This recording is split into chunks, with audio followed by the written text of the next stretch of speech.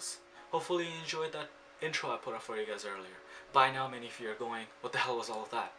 Many of you say this guy's really good with his hands, or many of you might say this guy has no life. Well, me being a chemistry student, I kinda gave my life away a long time ago, and all of that crazy card handling is just an art form of magic. Anyways, when Dr. Ford introduced the project to us, the first thing that came to my mind was, hey, it would be pretty cool if I could research on a chemical compound that is actually used to make playing cards. And as I did my work and research, I came across the chemical compound known as cellulose acetate.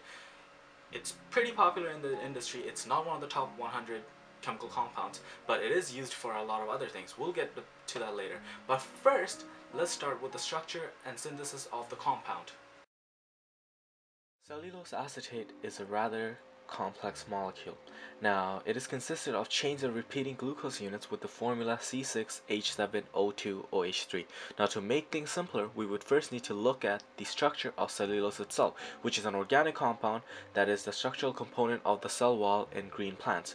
The hydrogens contained in the hydroxyl groups of cellulose are actually replaced by acetyl groups through a process called acetylation in order to obtain cellulose acetate. Now, AC is just the abbreviated form of acetyl groups. There are several ways of synthesizing this compound, but we'll just look at the most generic one. First, cellulose is treated with acetic acid and acetic anhydride in the presence of catalysts such as sulfuric acid. Through partial hydrolysis, the sulfate is removed to obtain the desired properties in the final product. Once the final product has been yielded, it is dissolved in acetone for extrusion through spinnerets. As the solvent is evaporated and dried, fine fibers of cellulose acetate can be obtained. Now, if you take a look at the step-by-step process, cellulose is treated with acetic anhydride and acetic acid in the presence of the catalyst in order to obtain the intermediate, which then goes through hydrolysis to yield the final product cellulose acetate.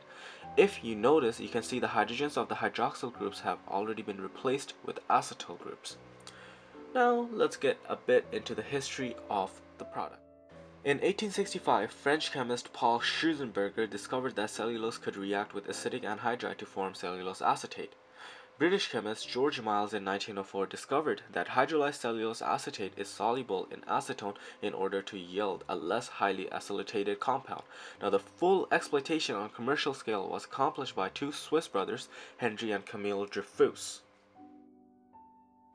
This chemical compound has many industrial uses. First of all, the fibers are used for making apparel such as buttons, sunglasses, linings, blouses, dresses, wedding and party attires. It's also used to create cigarette filters, ink reservoir and fiber tip pens, and of course, playing cards.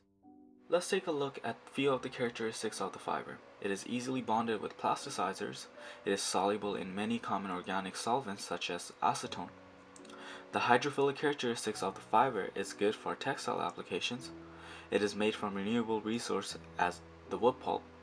It is resistant to mold, and it can be washed or dry cleaned, and it generally will not shrink. And I'm back in front of the camera again. Ain't that exciting? Anyways, I want to thank all of you guys for watching my presentation. I want to thank Dr. Ford for giving us the opportunity to work on a chemical compound of our own interest.